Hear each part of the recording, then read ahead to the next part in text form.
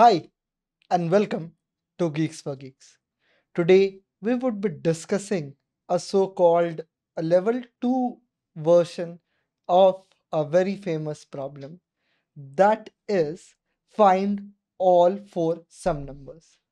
So before we start, let me talk about the feedback of this problem. So I told level 2, that is indeed a level 2. So this problem is nothing but I can say a wrap of the very famous problem, two sum problems. So we would be first discussing that problem, and then we would be coming back to this problem, and this problem would make more sense. So if you see this problem in the very first instance, you would kind of get bizarre enough. So let's start off. Okay, so now let's say we are given a sorted array.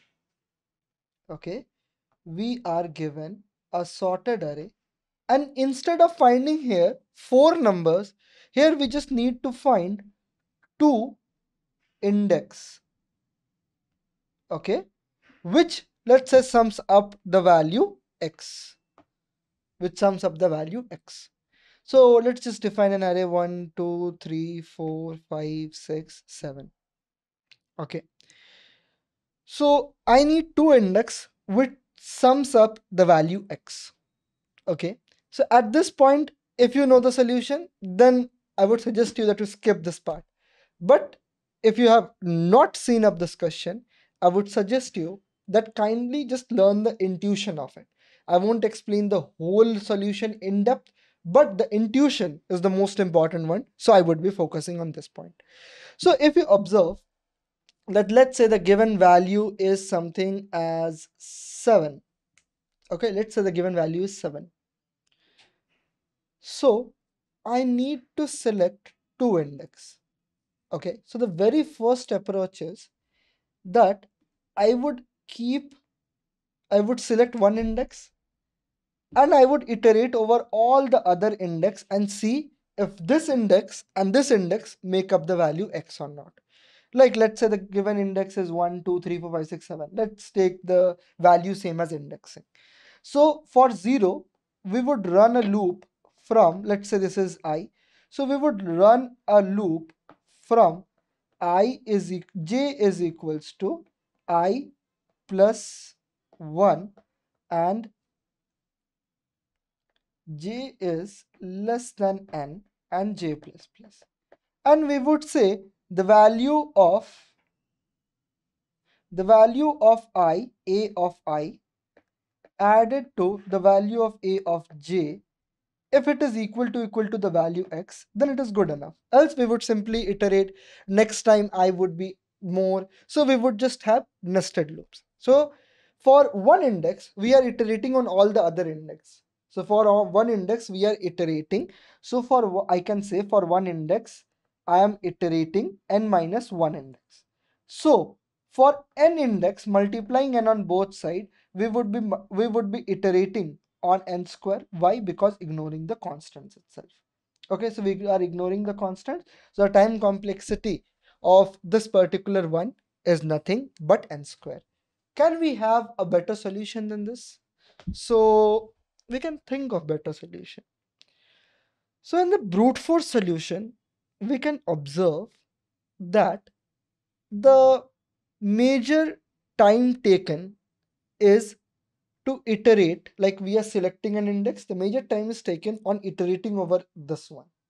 Okay, then we select the next index, then the major time is taken by this one.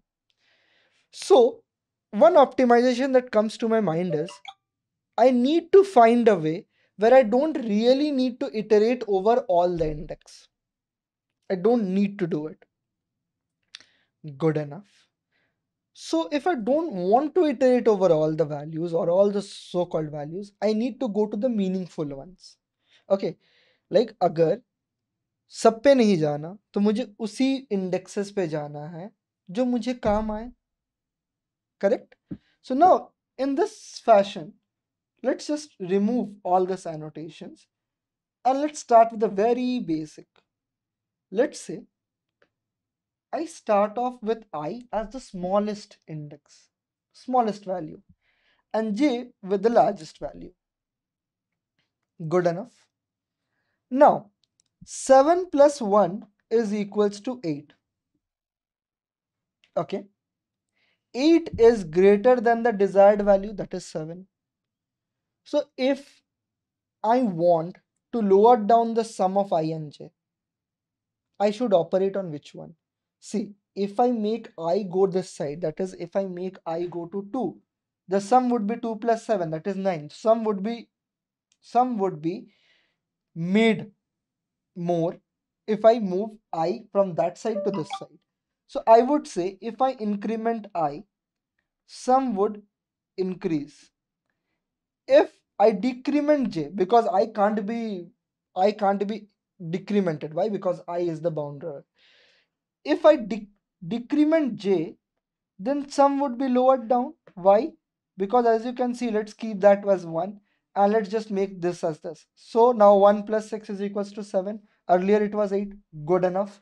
So I can see by this example that if the desired sum is less and current sum is more, then I need to lower down the sum by moving j. That is, yes, kind of I have this intuition from this simple example. Let's see, I have 1 and 7 and the current value was 8. So if I want to lower down the value and made it to 7, what I can really do is I need to lower down the value. So I would make j go here and I would say yes, the value would be lowered down. Good enough? Seems good? Yes. So let's take some more examples to understand it better. Okay, just keep this idea in mind and let's take some more examples. Okay, so now let's start off. We have 0 and we have -1, we have 2, we have -3 and we have 1. Okay, so given the value, what we really need to do is we need to find x is equals to -2. Our target element is x. The very first thing what we would do is we would simply sort this array. So after sorting, this would look something like this: -3, -1, -3, -1, then we have 0, then we have 1, and then we have 2 itself. Good enough. Now, we would take 2 pointers like we learned earlier. We would take pointer I, we would take pointer j. Good enough. Now, -3 plus 2 is equals to -1. Okay. So, -1 is greater than -2. So we need to lower down the sum. If we want to lower down the sum, then we need to make j minus minus. So from here, we would go to this point. So now -3 plus 1, okay, -3 plus 1 is equals to -2. And yes, -2 is the desired value here. So we would say this particular value and this particular value sums up to this value. We can find this result. So if the current I plus j, so the idea is we would initialize I as 0, j as n minus 1, and if a plus j, a of I plus a of j, if it is greater than the desired sum, we would lower down the sum by doing j minus minus. If it is less, we would increase the value by I plus plus. We can do that. See, the idea is very clear. See, if this plus this is equals to more, then we need to make this go this side. Why? Because if this goes this side, the sum would be more. If we want to increase the sum, then this should go to this side. Then the sum would be more. That is why we are doing this. So this idea is by two pointers algorithm. We sort the values, we initialize 2 pointers on the very left and very right, and then we do the iterations accordingly. Okay. So now we know that we have a superpower. Okay, we have a superpower, or let's say a feature where we can find two sum problem. Two sum. Now, for finding three sum, what we can really do is one index we can select by for loop, like one index would iterate from 0 till the value of n, and the rest two index can be found out by the two something,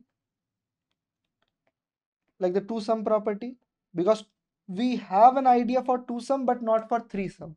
So for three sum, what we can do is we can just select one index from the for loop. For loop can do the work of selecting one index, and the rest two index can be selected by this two sum property.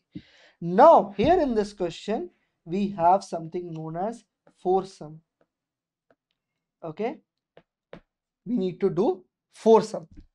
At this point what we need to do is we need to have two, as you got the idea, we would have one index would be selected by one for loop, the next would select the next for loop, and the rest two would be selected by the two sum idea, and that would be done. This is the pseudo code. Now let us move to the implementation and we would have a better idea. Okay, so we would say that if the array is less than size 4, so there can't exist 4 indexes, like the size is only less than 4, so we would simply say while a dot size is less than equal to 4, okay, then we would simply return a blank. Okay, then at this point we would make this a simple a, and then at this point we would say int n is equals to a dot size, because we would require the size again and again, so it's better that we simply do it. Yep, if n is less than 4 we would return it, else we would initialize the answer. So whatever is the return type, we would just write it as answer. The answer variable would have this. Okay, so now we need to sort the whole array, because two sum works on the sorted array. So a dot begin comma a dot end itself, because it works on the sorted array. Now we need to select the first index by doing I is equals to 0, I is less than n, and I plus plus. But one thing to note here is that if I is, just see this, let's say there are 5 elements. If I is at this position, if I is at this position, rest three values can be selected. If I at this position, rest three values would be this. But let's say if I is at this position, we can't select the rest three values here. Why? Because this. So we would simply say I should go till the point where it is less than equal to 3 from the end. So we would do y n is less than 3. Okay, like after selecting I, there should be 3 indexes left on the right hand side. It's done. We would do the same thing for int j is equals to, for int j is equals to I plus 1, I plus 1, and j is less than a dot size minus 2, and this is at this point it would be j plus plus. Again we have this.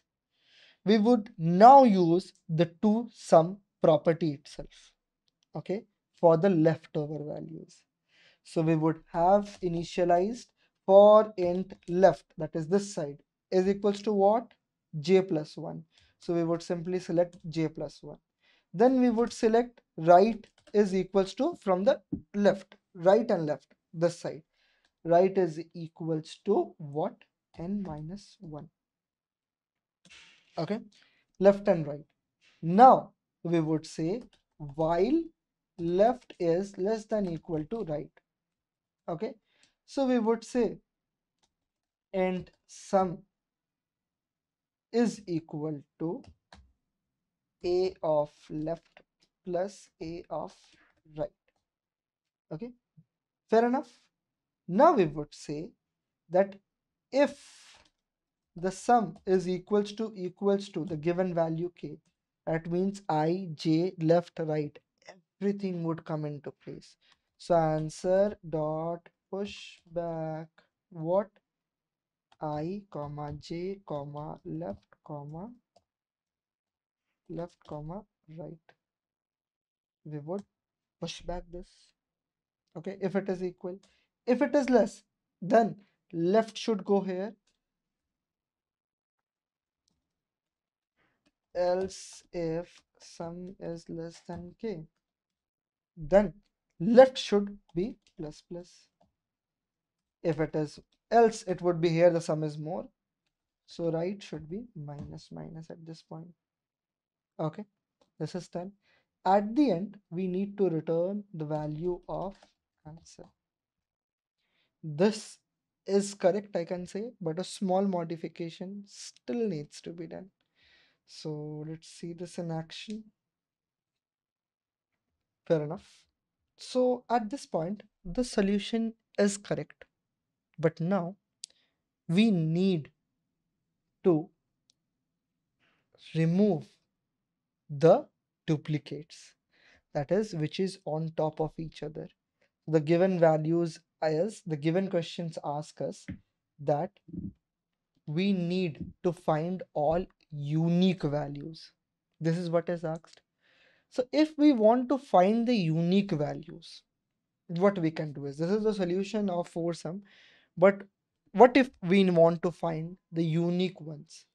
To find the unique ones, what we really can do is, we can do something like, if this particular I, like we can just implement at each point, because if particular I, A of I, has been seen before, like A of I has been seen before, okay, and in a sorted array of, let's say, 1 2 2 5 4, okay, so let's say I want the value as, like, let's say 3 some value, and I want the value to be 11. So 254, this 254, this 254 can also contribute, and this 254 also contribute. So I need to remove the consideration of the second two. So what I can do is, when I come to this two, I can just check if the previous value was same or not. If the previous value was same for either I, j, left, right, then I need to skip that one. So I would simply check the previous value is same or not. Okay. So now I would just directly paste this small if condition everywhere. Okay. So let me just paste this. Okay. So now let me just quickly explain what I did in the last few seconds. So at this point, if the value a of I is greater than k, then it is a small optimization at this point, which is required. And the very next one is, if the current value is equals to previous value. In the same example, if you can see, if the given value we want is 11, then this one would contribute, as well as this one would contribute. So we just need to see at this point if this value is equal to the previous value. If that is the case, we need to skip that case, because next पिछला वाला पहले calculate हो चुका है. So we need to skip this particular case. And this would be the same thing, removing duplicates while this left is equals to the previous value, while this right is equals to the previous value, previous right, previous left. If it is same, then it is good enough. Else we would simply push that value. Okay, seems good. We are doing the same thing. If the sum is more, we are moving forward the right pointer. If the sum is left, we are moving forward the left pointer. Apart from that, everything remains the same. Now let us just compare and see how many errors are we making. If not, we are good enough to go.